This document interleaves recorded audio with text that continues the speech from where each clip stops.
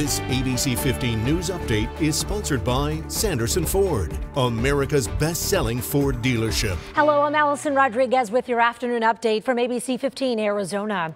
Residents in 3 Phoenix mobile home parks are going to have to find a new place to live, and they'll have just weeks to do it, too. City Council members were expected to vote on a series of 4 actions Wednesday, and residents had hoped those actions would keep them from being forced out. But in the end, only one motion passed, and it included providing $2.5 million to support the relocation of these residents, while also offering services the city already provides to help the homeless community.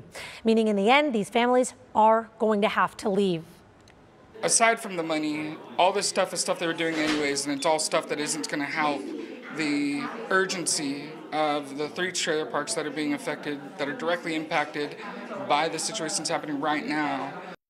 Now, those living in the mobile home parks will have to find other places to go with those move-out dates coming in the weeks ahead.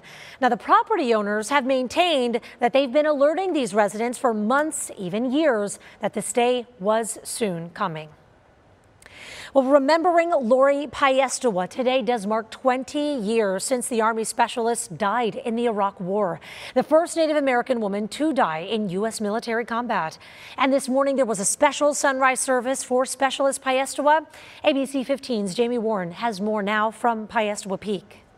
Today's event held right here on the base of Piestewa Peak, and it was to honor Lori Piestewa, her comrades, and everyone who has died in combat. There were hundreds who gathered here today at the base of the mountain from different tribal communities, people flying from across the country, even Jessica Lynch, Lori's best friend, who survived and was taken prisoner alongside her. Matthew Doyle was a part of that rescue of Lynch and even dug up Piestewa's body from a shallow grave. He tells me that he and Lynch reconnected 10 years later and keep in touch. Well, it's a traumatic experience for both of our lives, so it's just that connection, and we can talk and we can relate, and some people may not understand, and we can relate in that aspect. Also here in attendance today, the many Gold Star families who've lost their sons and daughters while in combat. For now, reporting in Phoenix, Jamie Warren, ABC 15 Arizona. In the state of education now, retaining public school teachers is becoming even more difficult. Arizona does rank 47th in teacher pay nationally, and new numbers are showing there are nearly 3,000 unfilled public school teaching jobs here. Educators spending the day at the Capitol lobbying lawmakers to spend more money on salaries, special ed funding, full-day kindergarten, and health insurance.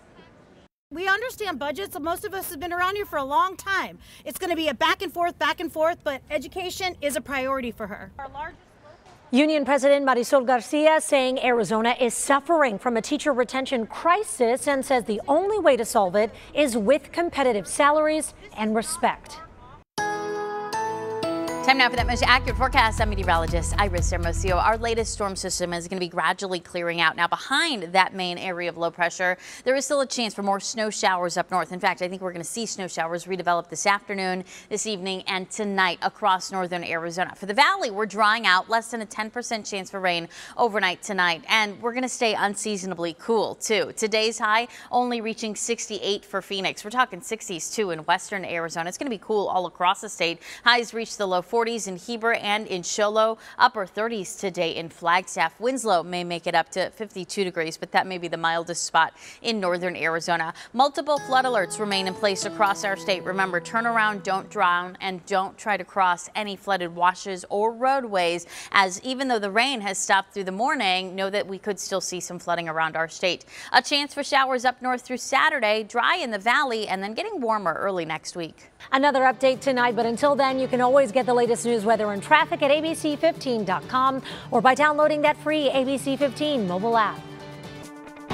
This ABC 15 News Update is sponsored by Sanderson Ford, America's best-selling Ford dealership.